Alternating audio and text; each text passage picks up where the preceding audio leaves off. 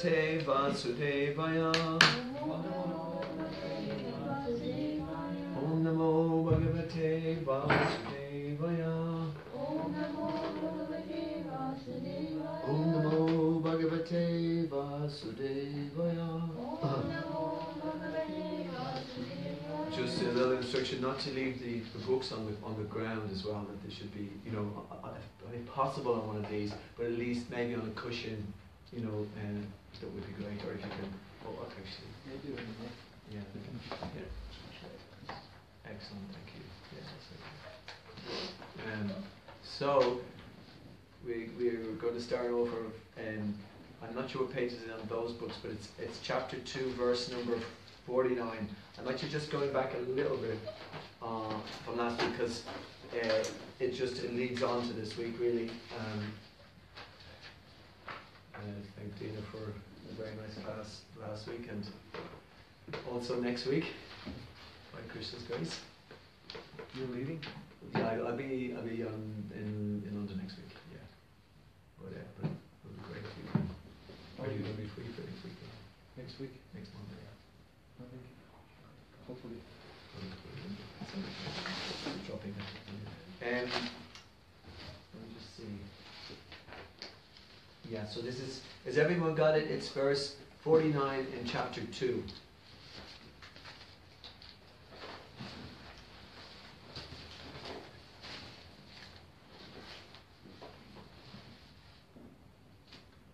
Sorry, what page is it again? What page is it on that book? Is that, you know, I have a different page numbers. No, which is the white one? Sorry, I'll find it for you. 249. Okay.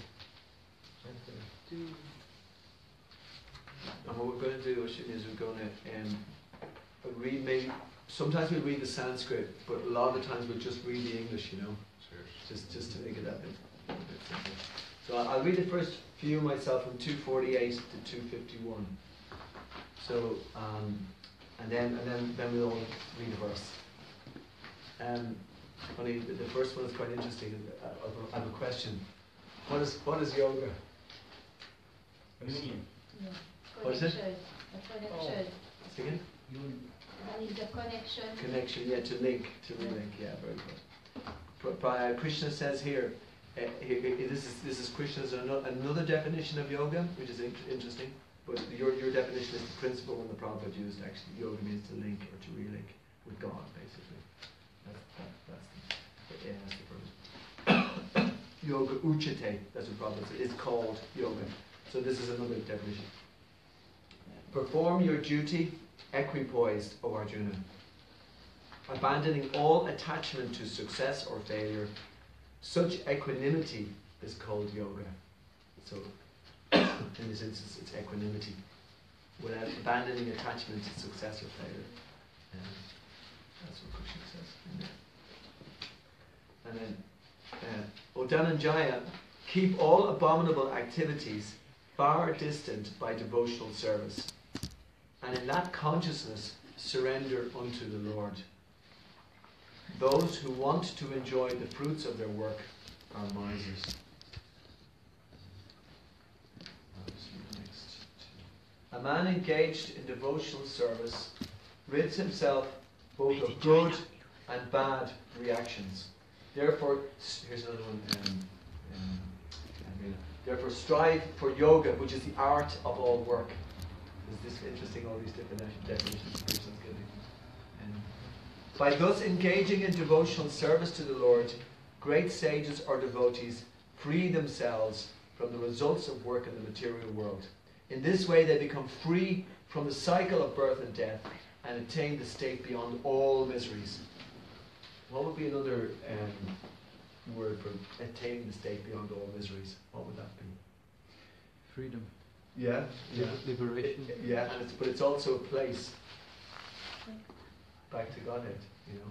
And because Prabhupada puts that in brackets in the verse, you know, by going back to Godhead. So here, Krishna, although in Bhagavad Gita, Krishna doesn't give into extensive descriptions of what the spiritual world is like. He doesn't give all the descriptions in Bhagavad Gita, but he definitely tells you about it, and it's there.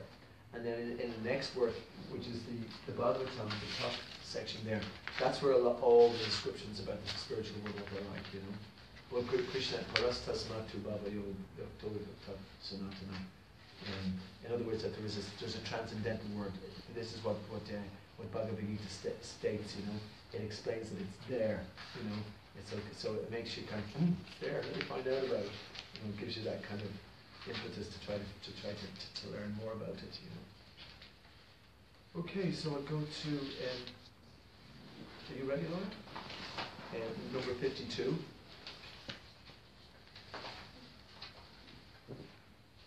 When your intelligence has passed out of the dense forest of delusion, you shall become indifferent to all that has been heard and all that is to be heard. Yeah. Would you like to read Oshi? Number 53.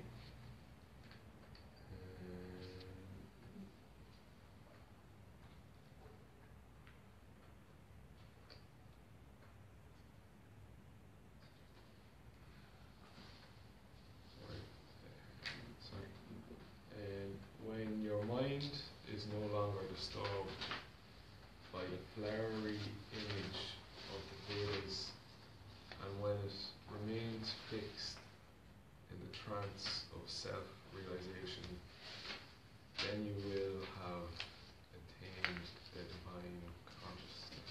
Yeah. So we won't.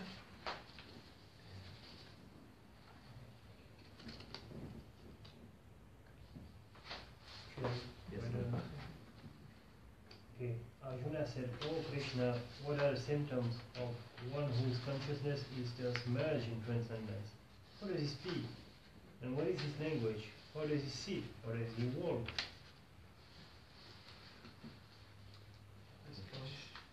The Supreme Personality of Godhead said, "O Partha, when a man gives up all varieties of desire for sense gratification, which arise from mental concoction, and when his mind, thus purified, finds satisfaction in the self alone, then he is said to be in pure transcendental consciousness." One who is not disturbed in mind even admits the threefold miseries or elated when there is happiness, and who is free from attachment, fear and anger is called a sage or steady mind.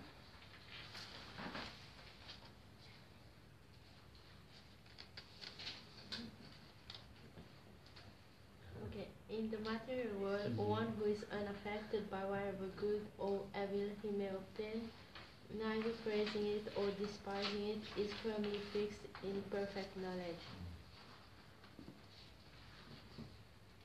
When he was able to withdraw his senses from sense objects, as a tortoise draws its limbs within the shell, is firmly fixed in perfect consciousness.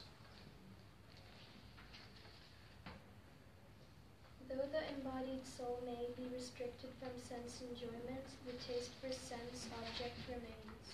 But ceasing such engagements by experiencing a higher taste, he is fixed in consciousness. Jai, that's it. So that's where we are today. Because we were going from 50 to 59, but I added in a couple of extra ones.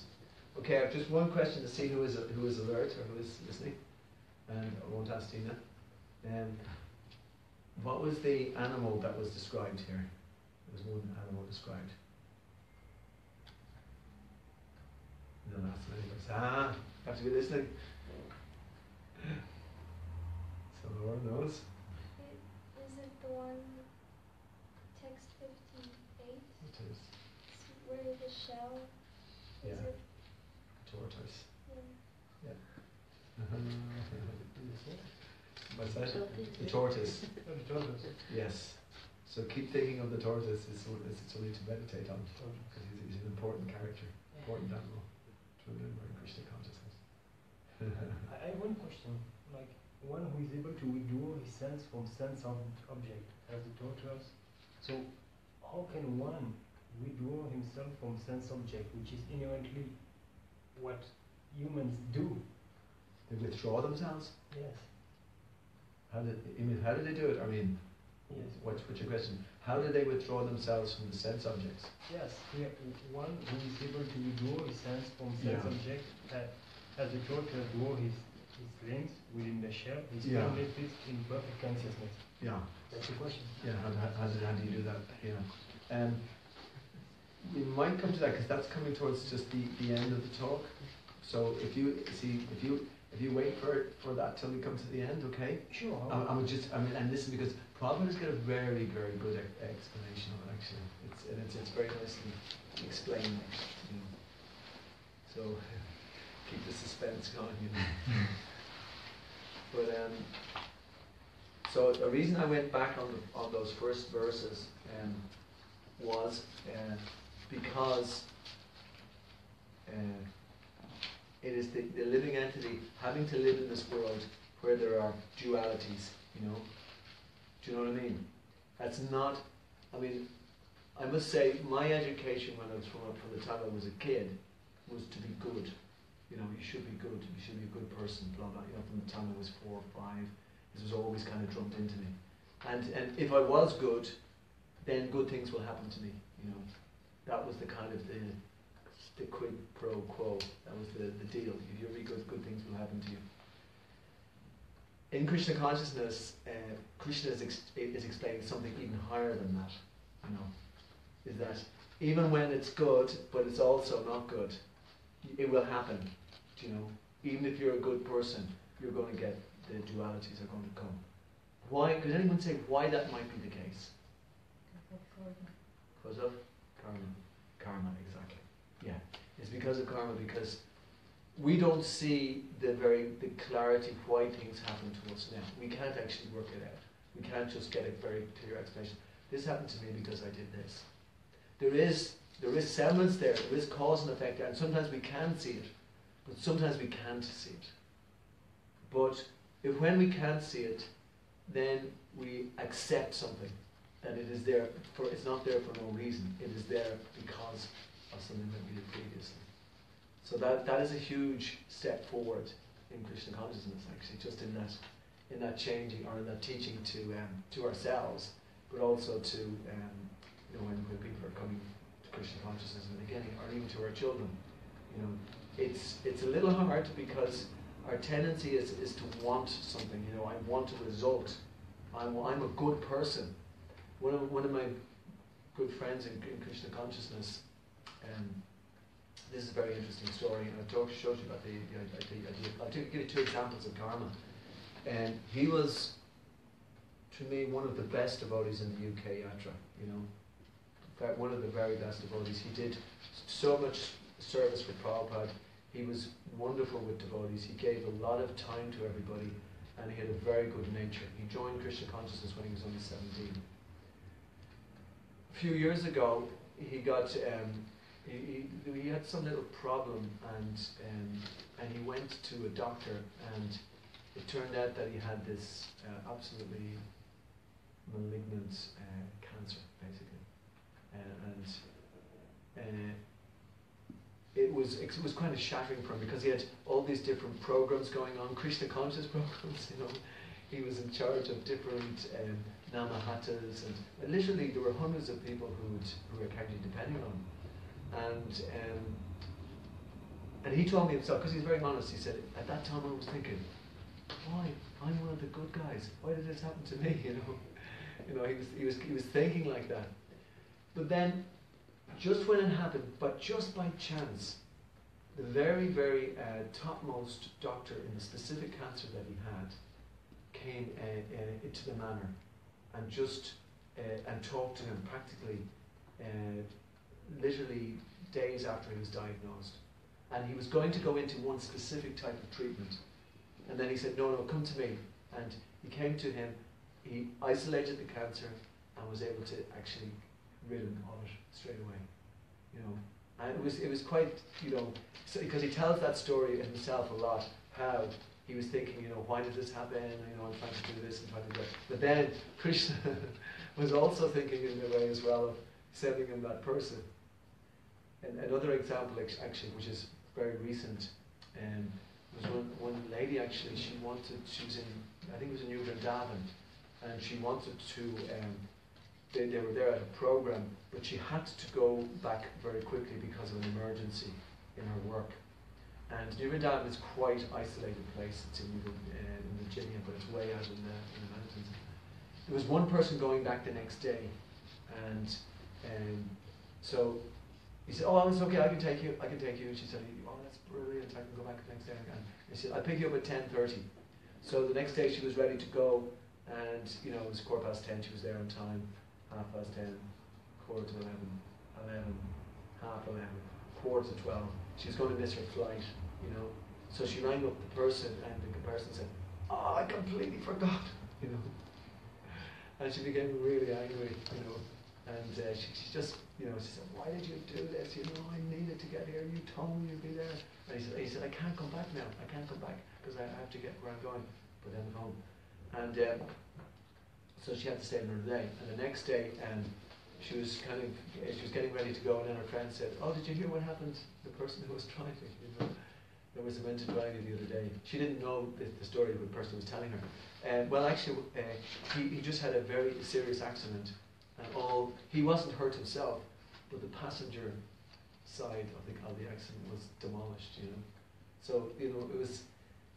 We don't always know why things are happening, but there's always, and this is the whole point of cause and effect. There's always reasons why things happen. There always are reasons there.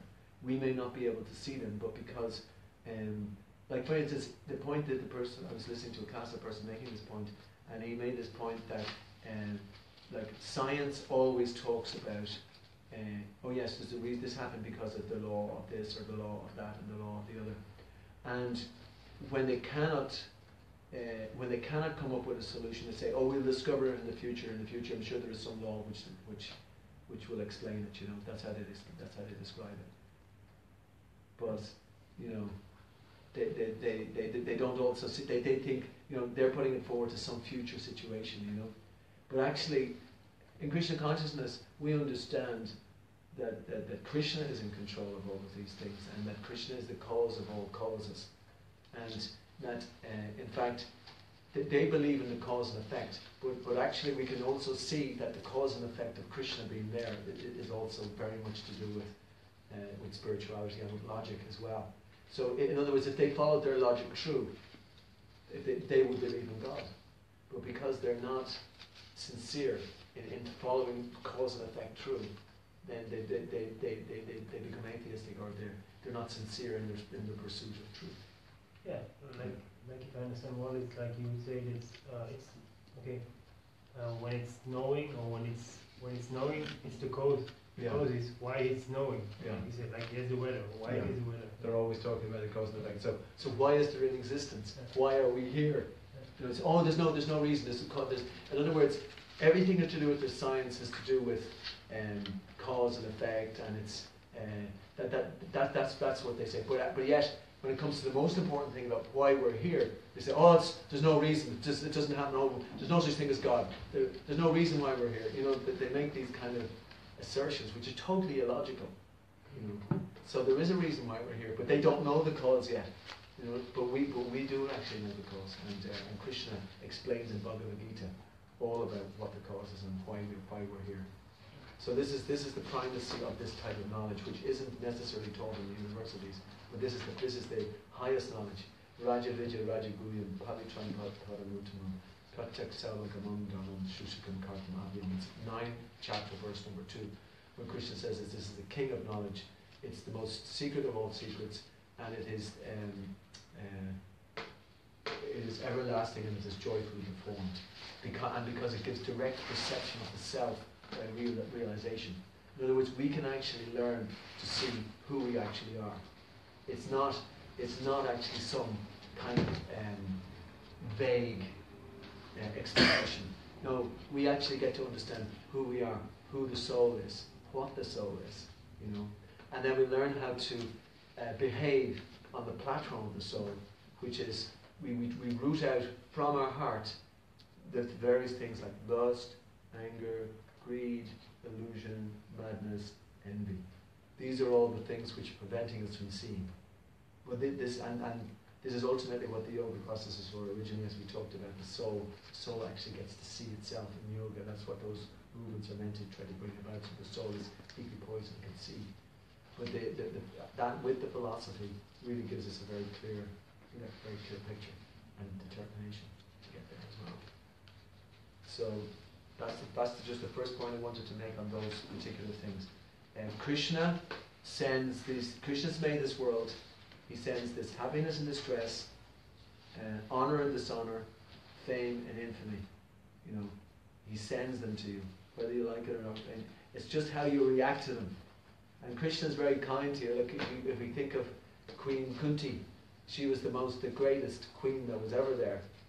But she asked for calamities, you know. She wanted the negatives, because when the negative things were happening, then she thought of Krishna. When things were kind of happy, then she forgot about Krishna, you know. So, but we're not necessarily on that platform yet. It'll take maybe a little while.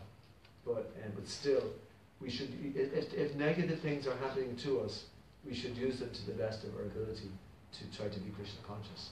We should practice our humility, practice our tolerance, and there was one thing I learned over in the courses over in India there recently is that, you know, we're trying to practice to be tolerant of other people, but actually we should understand that other people have to be very tolerant about us. You know, it's something we forget. You know, although we could make the argument that, you know, I'm very good devotee. I make everybody tolerant of me. You know?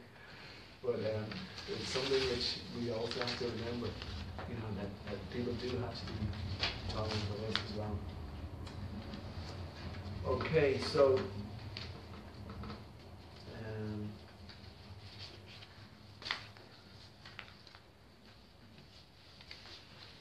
just in text 51, which is the first one for today, and some points that Krishna makes there, and Prabhupada makes in the purport, is that in general,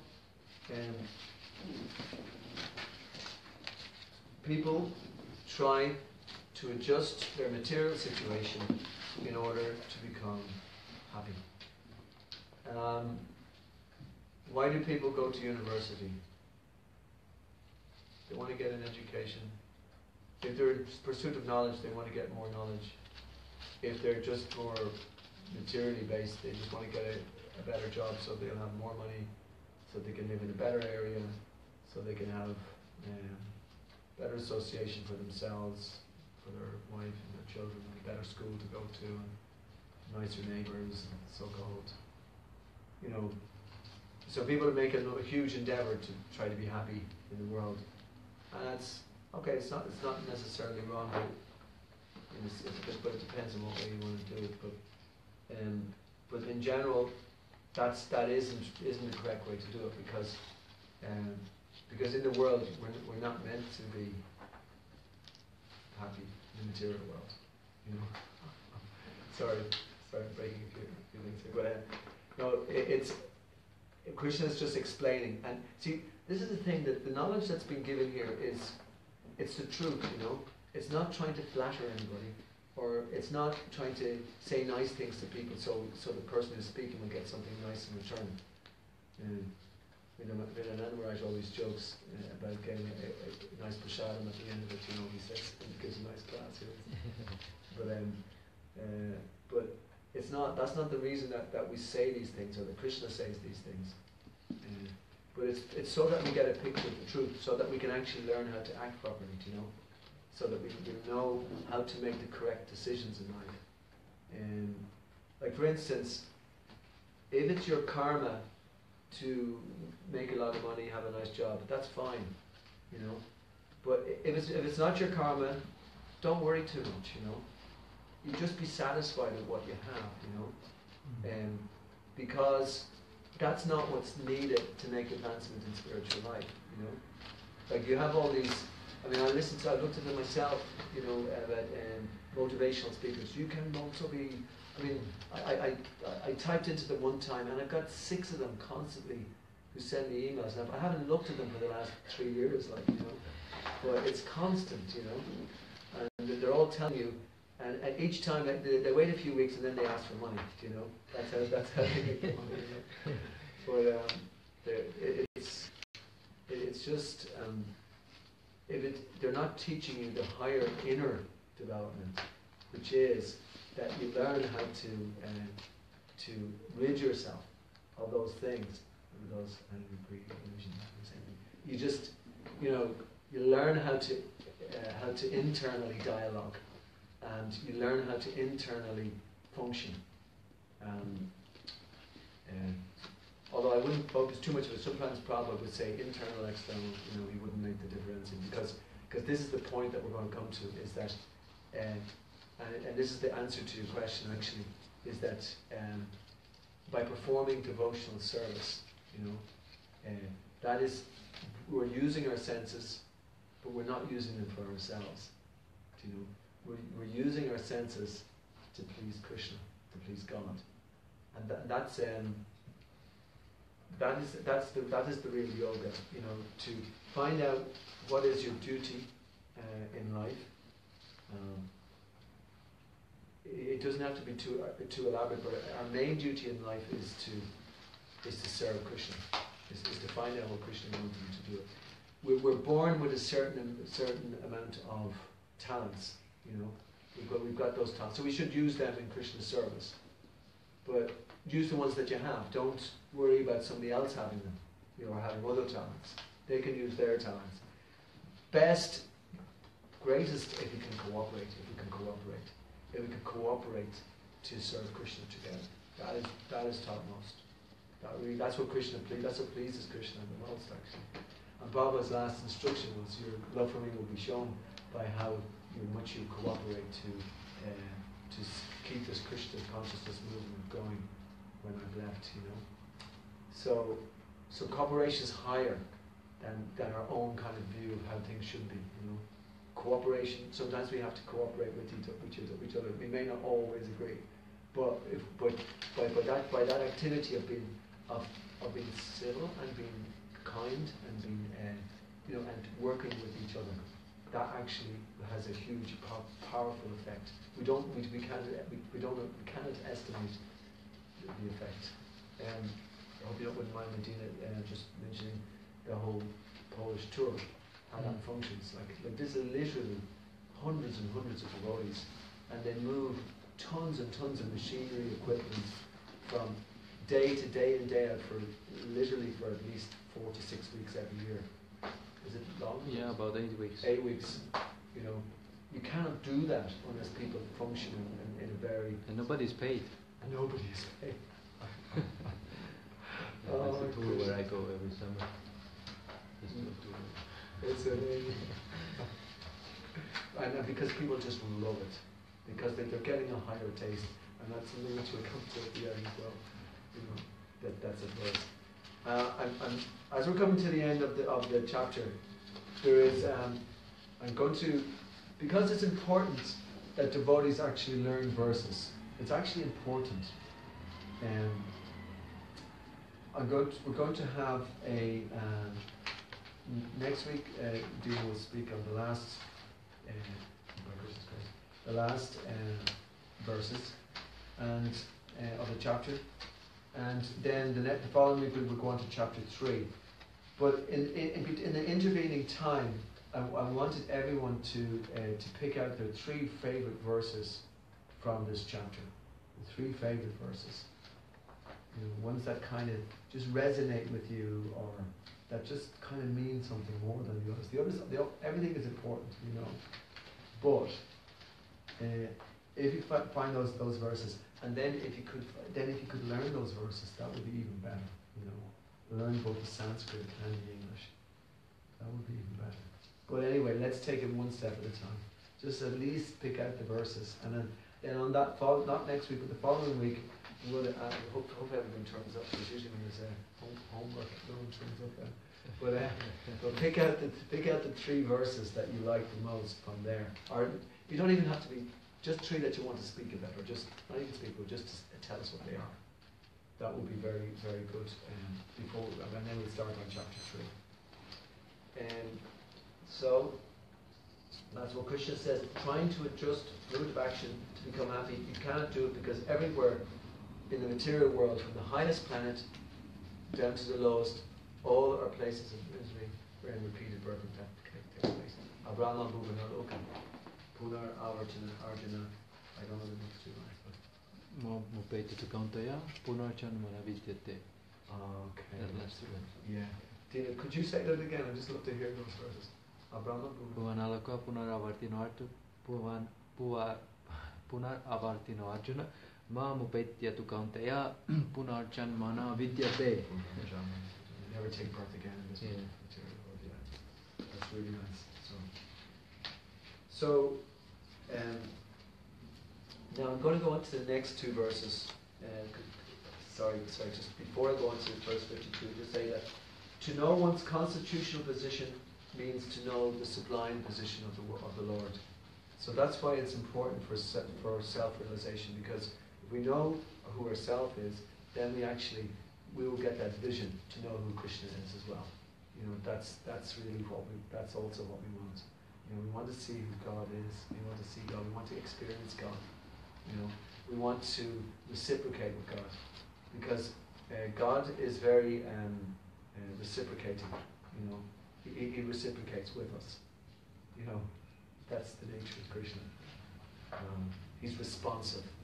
Krishna responds to us. He doesn't always respond when we want him to or when we think he should, but he responds to us in his own good time. And when he responds, we know it's him. we know it's Krishna. Okay, so the next two verses are quite interesting. When your intelligence is passed out of the dense forest of delusion, this is 52 and 53, you shall become indifferent to all that has been heard and all that is to be heard. When your mind is no longer disturbed by the flowery language of the Vedas, and when it remains fixed in the trance of self-realization, then you will have attained the divine consciousness. So, Rina, is your mind still disturbed by the flowery language of the Vedas? We don't read the Vedas that much to know whether it's disturbed or not. Sorry, I do hear you. But, yeah, I do hear you. Yeah. Don't worry, you have my attention. No, I do. I understand that. I can see you do that. It's fine. But so this verse mainly also just describes the Vedic process, and Krishna is speaking to people at that time more so because they were listening. And the Vedas deal mainly with the three modes of nature, and the Vedas tend to deal with economic development, sense gratification,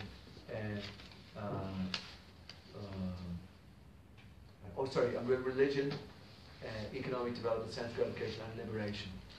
But these are to do with mainly with the body. So the Vedas Vyasadeva made the Vedas in that way to try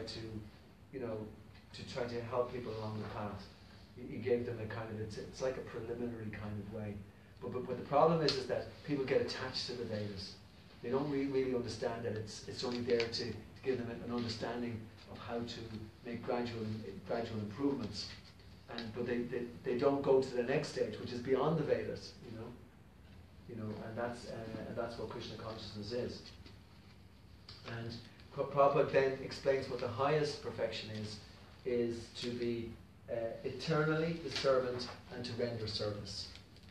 That's the highest perfection. Because ultimately, Krishna says, it's kind of an interesting verse, and it's in 15:7 or 15, where Krishna says, of all the Vedas, I am to be known. In fact, I am the compiler of the Vedas. I just wondered, did anyone ever hear that verse before? 15:15. Yeah. I read it because it's a nice one, it's, let's just see.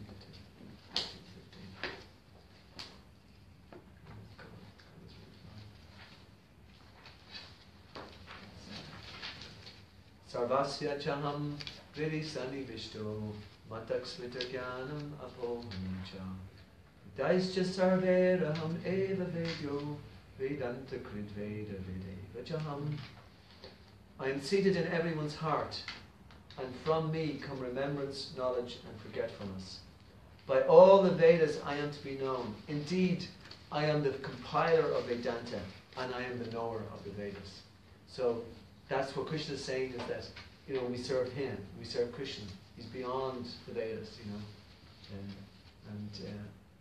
so that's what Krishna is saying in that verse, that's the highest perfection beyond all the Vedic scripture in that sense, or the Vedic, the flowery language of the Vedas is Krishna consciousness. Now here's the important question from Arjuna. Can you remember what Arjuna asks a question here, Sumi. Do you remember what the question is? I love putting people on spot. Arjuna asks Krishna, what is he asking? How does the person Yes. in Krishna consciousness act? Yes. And How does he act? It's 4 things actually. So there's 4. One is his how does he speak? speech, yeah. That's probably one of the most important. What is his language? That's the second. And the third is, how does he sit and walk? Yeah, it's kind of interesting, isn't it? How does he sit? And then this is very interesting. Prabhupada says one can know the specific symptoms from Bhagavad Gita. Most important is how the man in Krishna consciousness speaks. For speech is the most important quality of any man. It is said that a fool is undiscovered as long as he does not speak. And certainly a well-dressed fool cannot be identified until he speaks. Prabhupada he's very, very sharp. But as soon as he speaks, he reveals himself at once. And here's Prabhupada's the punchline. The immediate symptom of Krishna conscious man is that he speaks only of Krishna and of matters relating to him. Other symptoms then automatically follow as stated. I'm online here, so I'm very quick what I was saying. When I was in India, actually, I was following a very good regimen of practice, you know. But at a certain point, I started to, I was attracted to socialize a little bit, you know. Now, I wasn't socializing. I was socializing by discussing scripture with people. But as soon as I started to socialize, and then, oh yeah, I'll have a pizza later on, yeah, and there's nothing wrong with having a pizza with a friend. But my intensity of my practice fell. I just went, and actually, even physically, I got a bit of a cold, and I actually directed it right back to, you know, I was on a real good intensive, you know, sadhana basically. So if you do get the opportunity, I know, you know, to spend some time in a spiritual place, speak about Krishna only, you know, and because you can talk other times, you will get times to talk. One of my spiritual guides actually, he goes to Vrindavan, he goes to Govardhan Hill, and they have a little place there, and for the whole month they read hour after hour of Bhagavatam. And this is one of the most active preachers around. It's not that he just sits around and reads Bhagavatam, but for the whole month they sit and they study Bhagavatam, you know. And that's all they do. They speak about Krishna, you know. So that's something which is really important. It's very good if you can do that. It's not so easy, but it's, you know, this is why we have the programs, you know, on Thursday and then on Sunday, is that we're only speaking about Krishna, and everyone's fired up, you know. We're all dancing and chanting, and it's great. You know, the Thursday is going to be a fantastic day, and we're all preparing. Which is great.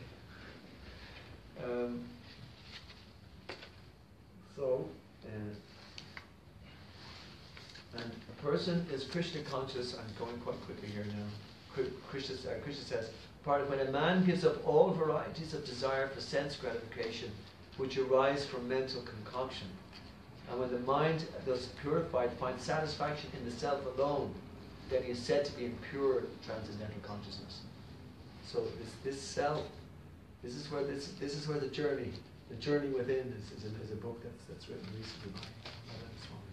But I haven't read it yet. But it's you know, you can see this is the actual journey that we have to make. This journey within, and it's just guides and spirits all along the way. I'm using a line from Morrison there. There is guides all along the way because it's already traversed already. It's said that the spiritual guides, when they cross over the ocean, they leave the boat after them for us to go over, and it will be good for Inishrat, like you know, that this is why we got Inishrat, so we can understand that point. Don't take the boat, leave a boat for someone else.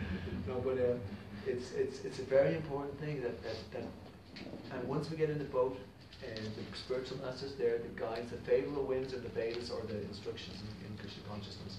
So it's there. there is a pathway, there's an actual process by which we can actually function and actually go into Krishna consciousness. And that's where we'll be happy. That's the real happiness. You know, it's there, like the happiness is there in this world. See, I'm contradicting what I said earlier about that. You know, it's like being full of misery. This is where there is happiness. And this is what Krishna is saying. And this is Krishna's message. And this is the message that we should give to others, you know. This is the one that we can give this message to others. It gives hope, real hope, you know. Otherwise this place is a disaster. You know? It's an absolute disaster. Even from a practical example, I'm doing up my gallery over in Dublin Street, it's 10 minutes walk from here. And the amount of trouble I've had with trying to get different people to do jobs, they just completely tell you one thing and they do the opposite, you know, and they just vanish. You can't get you paid them and they're gone. I said, what? You know, what'd you do that? You said this, you know. And you try to get them and they say, okay, sue me then. You know, they don't care, you know. It's like, this place is and that's only if you look at this place like in Syria at the moment, that's been bombed, like they're just being bombed non-stop, you know. This is misery, this is heavy misery at the moment that's going on. So, but still, our happiness is within. This is where we will get this happiness.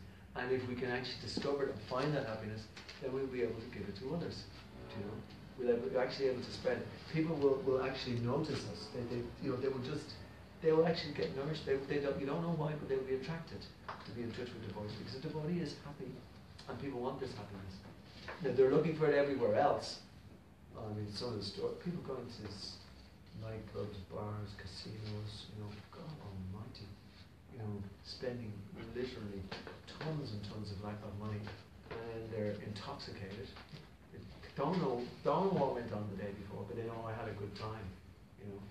But they were probably the biggest idiots on the planet, you know, and still they're not aware. They weren't aware of it, and they thought they had a great time, being a big fool, you know.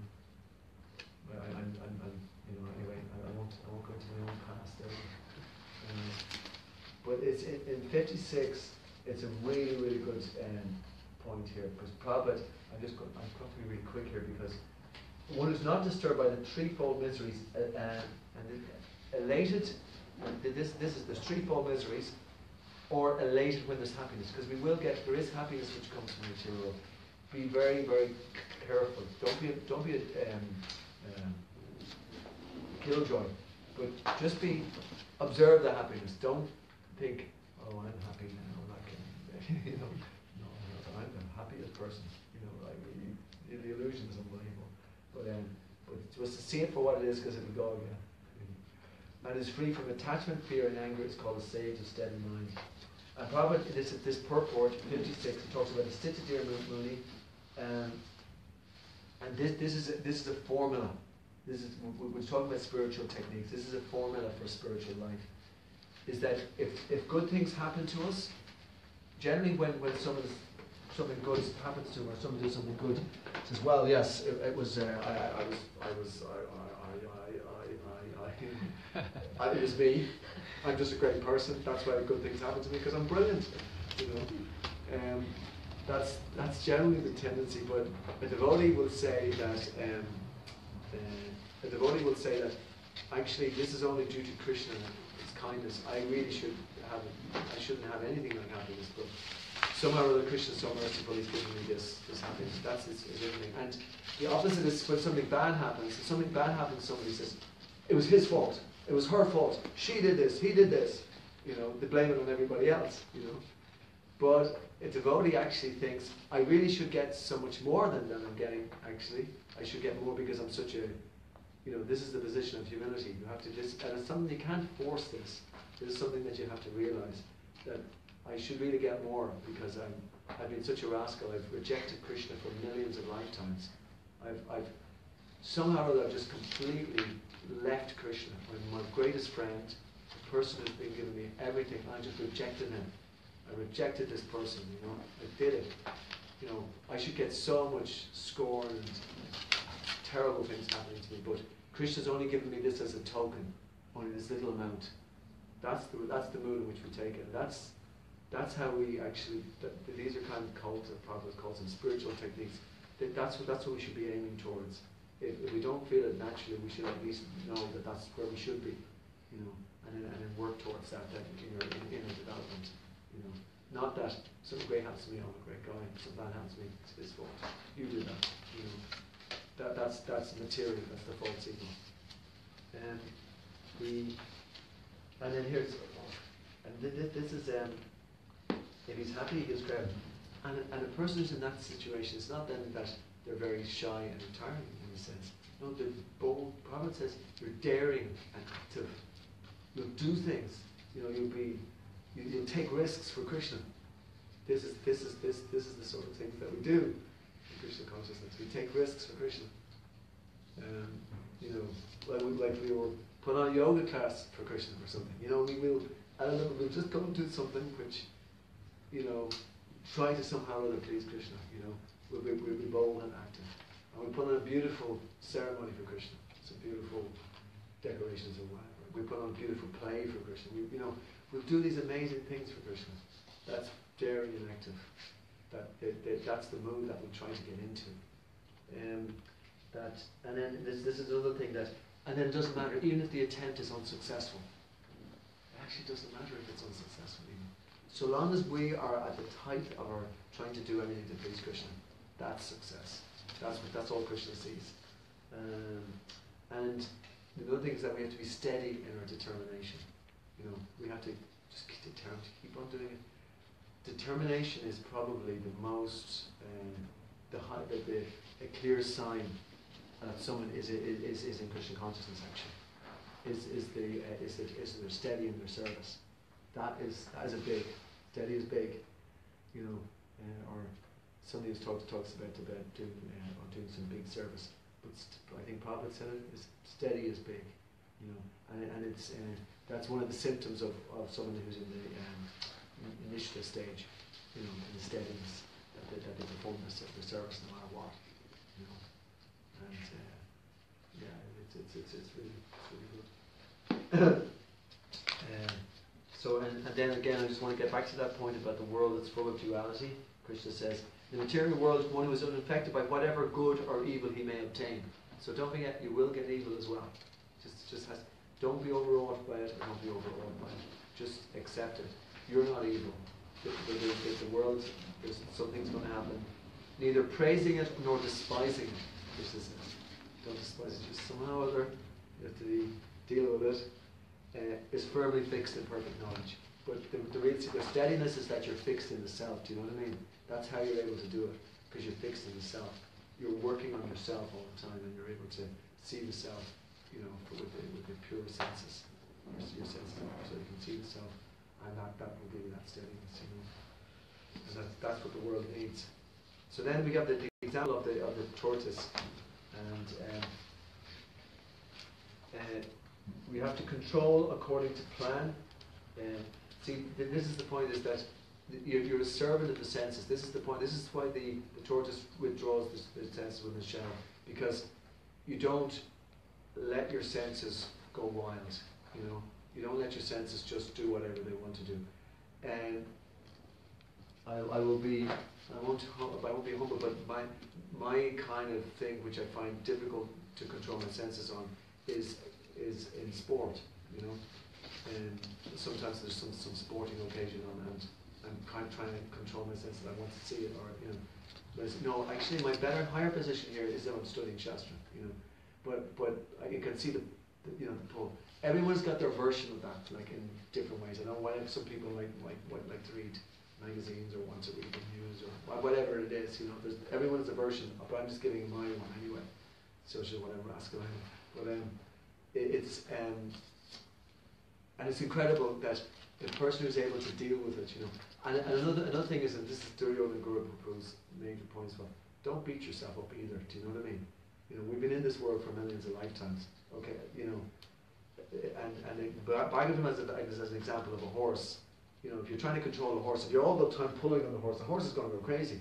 You have to give the horse a bit ahead sometimes, and then, you know, gradually, you'll get more expert as time goes on. You know, you'll be able to control the horse and direct it. So the mind is a bit like that. You know, we've got this mind with us. It's almost got it's got such power. It's almost like a godlike power. It's described in the scripture. But what Krishna says by practice and by detachment, by regular practice and detachment, and that's what sadhana bhakti means, is that we perform our spiritual activities. None more so than getting up early in the morning and chanting and hearing. If you can do those two things, you're on the way, you know, and you're making great good. And if you're associating with devotees, exchanging your views. I'm going to stop there, and I just want to see if there are any comments or questions. Yeah, how would you suggest to somebody to recall his past lifetime? Yeah. And it's totally unnecessary to recall your past lifetime. It's absolutely, Prabhupada never did it. He makes the odd reference to it. It's kind of like sense enjoyment. It's like, you know, it's like an indulgence. You know, just understand that you were born and died, and you probably were a rascal. You know, that's the best thing, you know, because you're here again this time. You know, that's the safest position to be in, because you can really go into the realms and usually somebody was a princess or a king in their previous lifetime. You know, they weren't just sort of like Joe Bloggs, you know, who was Mr. Ordinary, extraordinarily ordinary. You know, a lot of it's total speculation as well. You know. It's visionary stuff. And Prabhupada said, I remember one time Prabhupada says, so Prabhupada, sometimes when I'm chanting I see this light. And Prabhupada says, don't worry, it'll go away, just keep chanting, you know. We're just practical. We're not into this whole mystery fairy stuff. It'll just go on forever. No, I'm not saying that you are, but I'm speaking on that. Yeah, thank you. It's just that it is a danger, and it's just sense gratification.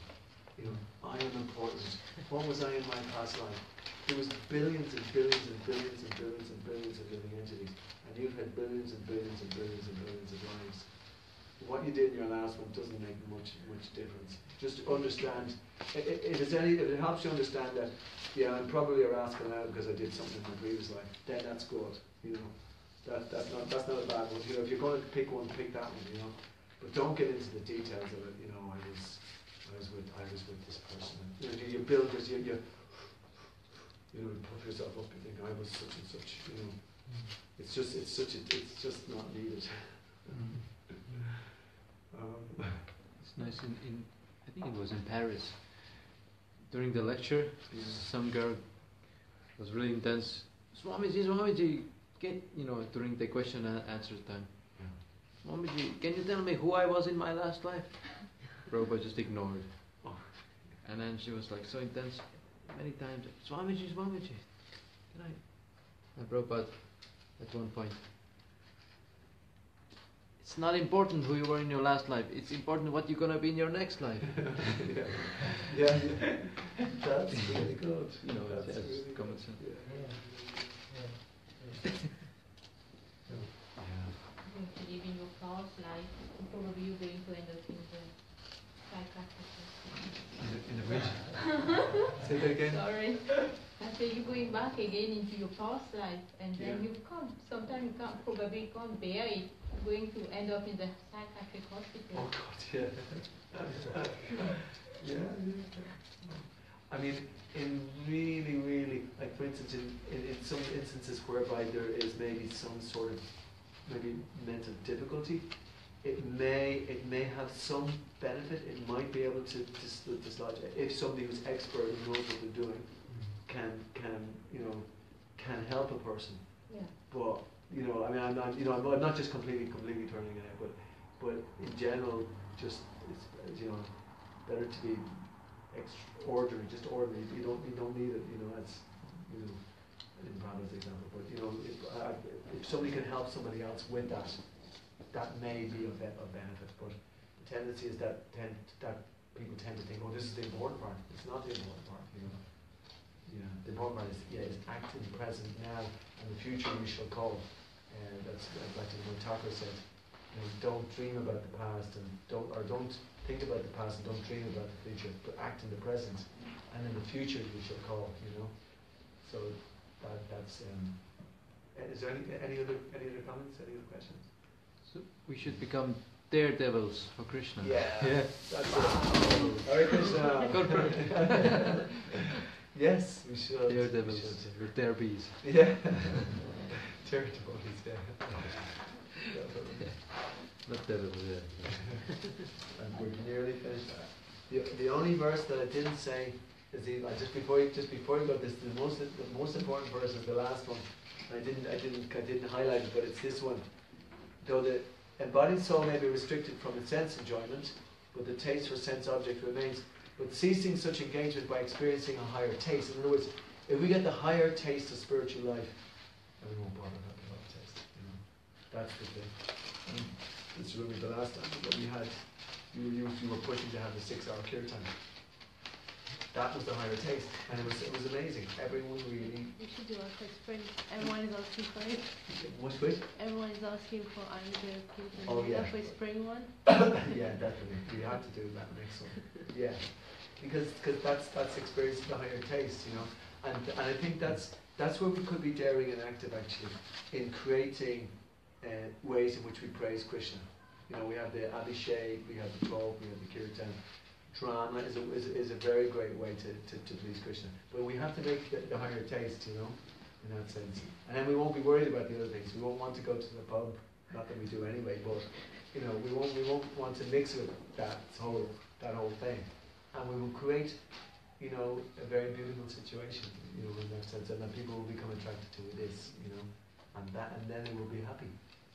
That's what we're trying to do. I have another question. Why is Thanks for this. what here with the night for being is time of awakening for the self-control.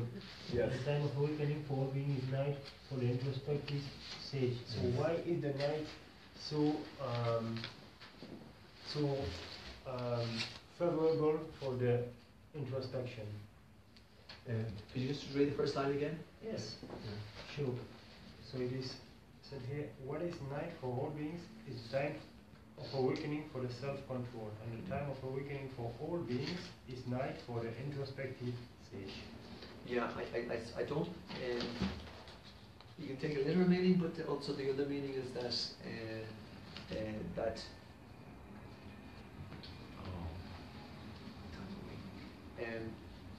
you could make the point that early in the morning is the night. You know what I mean? It's early in the morning, 3 o'clock, 4 o'clock, 5 o'clock. That's when the introspective stage is really working, because the modes are finished. The modes are not happening anymore. It's a much better time to focus on spiritual life.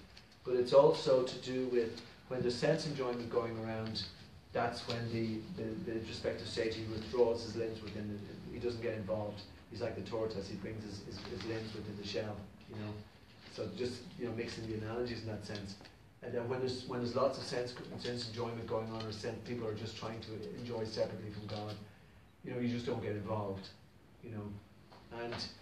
But when there's spiritual activities going on, you won't find many people coming to them, because they're more interested in drinking in the oval bar next door, or eating McDonald's or whatever across the road. You know what I mean? Yes.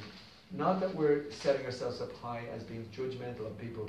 We're very, we're just trying to make things that people can be happy in that sense, and that's what our goal is, and that's what we should always be thinking of.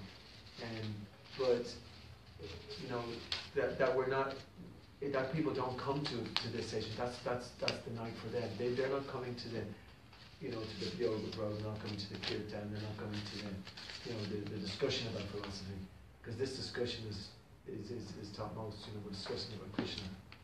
That's the highest subject matter for discussion. We're not discussing about Putin, Gorbachev, Trump, Obama. We're not discussing those subjects. Leo, Karen. We're discussing about Krishna. That's the highest topic for discussion. So that's the daytime. Whereas that other stuff is all temporary stuff. In the face of eternity, we're also insignificant, but everybody thinks they're important. That's what this world is for. That's why it's created in that way. Thank you for those good questions. Okay, I think we have to stop. It's 8:30. Bhagavad Gita ki Right. Right.